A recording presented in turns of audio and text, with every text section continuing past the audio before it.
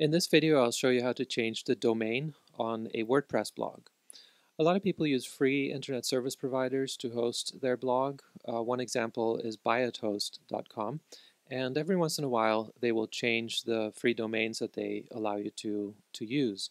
So a good example is this morning when I received an email saying that the blogs hosted on subdomains under isgreat.org have now all been changed to is-great.org, a new domain.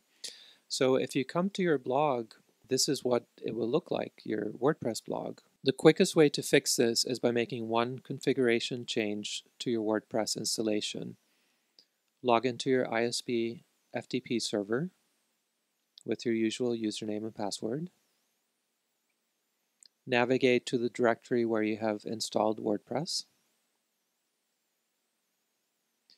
And in that folder, you'll find a file named wp-config.php. Go ahead and download that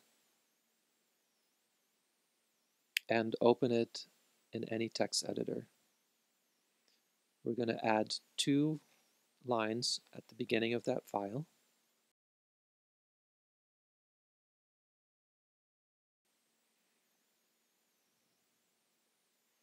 Save the file and close it,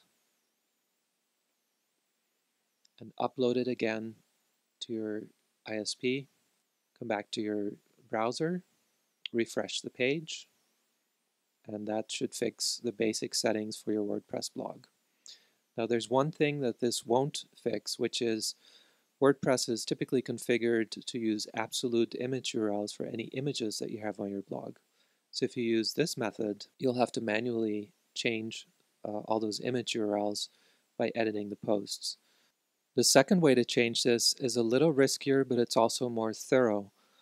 Log into your control panel at panel.buyithost.com and click on PHP MyAdmin under the database management section. Select the database where you have your WordPress installation. And first we're going to back up our existing database. Click on the Export tab. And you don't need to change anything here, just click Go. This will give you a file that's downloaded that ends with .sql. Open that file to make sure that you have a good backup of your database. This is the last time that you'll have a complete backup of your database before changing things. And you'll see a bunch of SQL database statements in it. Everything looks good here. Keep the original file and make a copy of it, and then edit that copy.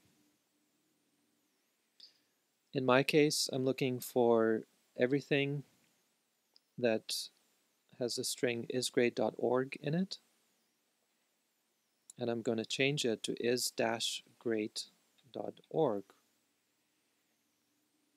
You can do this in any text editor. Just click Replace All, and there should be a number of occurrences of that. Save the file, close it, go back to PHP MyAdmin. Now we're going to delete the existing WordPress database. Click on Check All and select Drop. Confirm that you're actually going to drop all the tables in your database.